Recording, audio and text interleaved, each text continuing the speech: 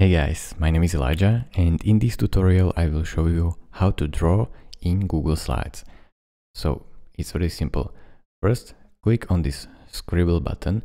If you don't see it right here, then click on Insert, Line, and then Scribble right here. So basically, click on this arrow and choose if you want to draw line, arrow, elbow connector, curve, polyline, or scribble. So I will choose Scribble. And here you can basically start drawing. So as you can see, you can draw anything you want, then release the mouse and it will create a shape out of it, which you can move freely. You can connect a new line to it. So let's just click on Scribble and draw once more. Here you can change, of course, the line color.